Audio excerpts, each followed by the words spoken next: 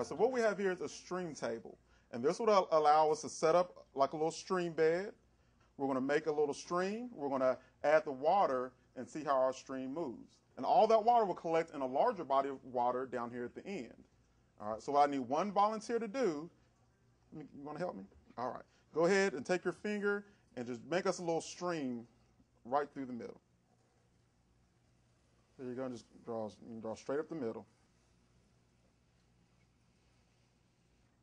All right, very good, very good. What I didn't tell y'all before, that I've actually polluted our stream bed. We've added green food coloring as a pollutant, and this would be pollution in groundwater, such as oil from our cars, oils from different types of machines, chemicals from different industries can end up in our groundwater, into our streams, and get moved out into the fresh water. So as we pour the water and our stream starts to flow, you'll see the green pollutant get it moved from the groundwater into other water sources. So what does our stream need? It's kind of dry up here. What do we need?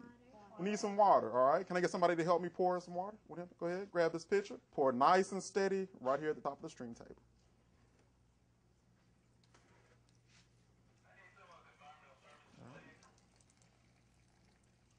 Right. There you go. Pour a little bit faster. There you go.